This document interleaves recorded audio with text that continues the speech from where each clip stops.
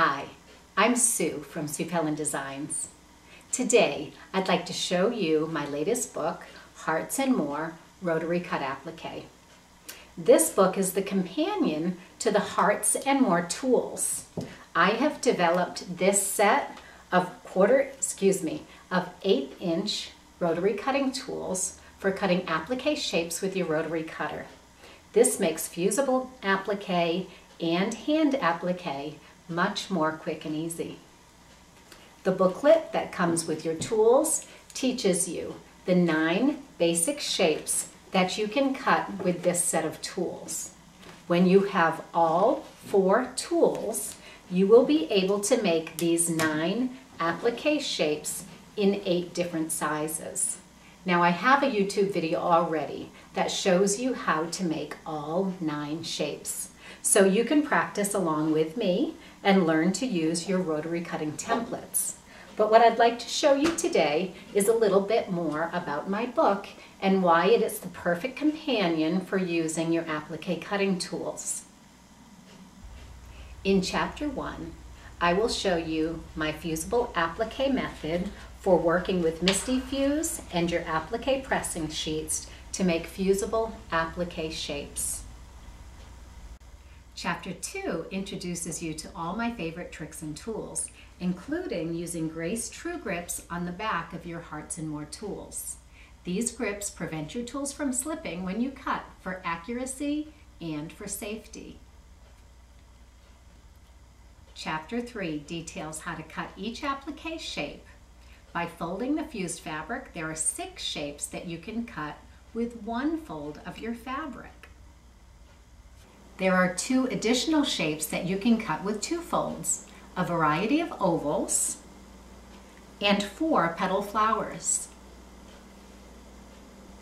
With 3 or 4 folds, you can cut multi-petal flowers like this 6-petal flower, and you can also cut an 8-petal flower.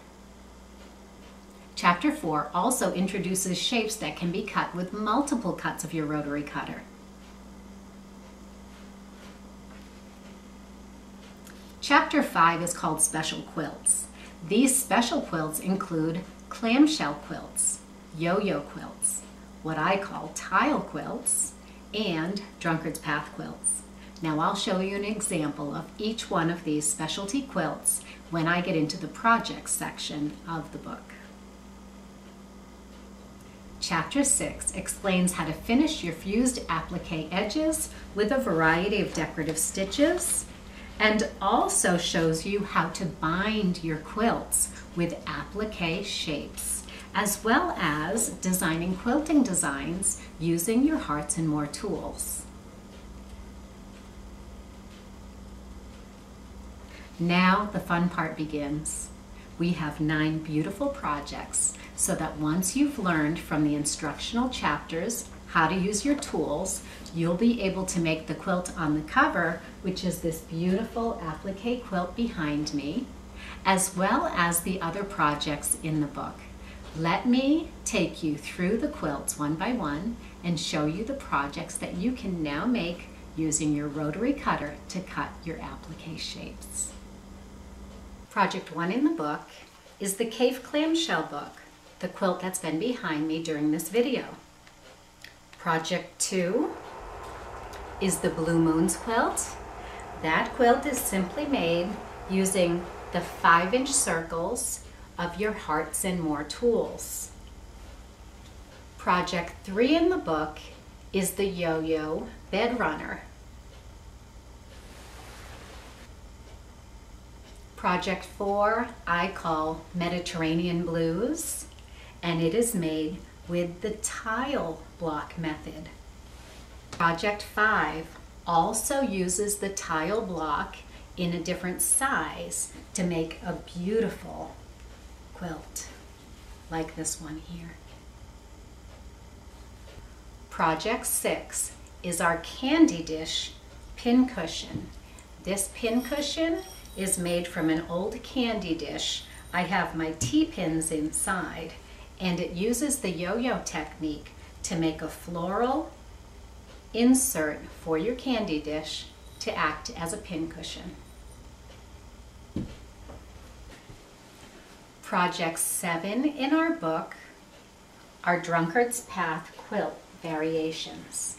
Drunkard's Path is a simple technique that you can do with fusible applique instead of curved piecing.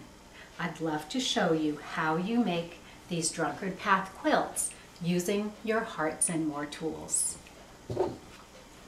Project 8 is called Enough Love to Go Around. This traditional quilt pattern features hearts, flowers, and leaves, and this beautiful scallop border.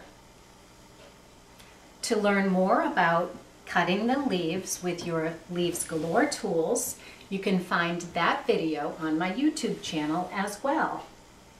When I have many leaves to cut, they can be cut with the Hearts and More tools, or you can use your Leaves Galore tools to supplement your Hearts and More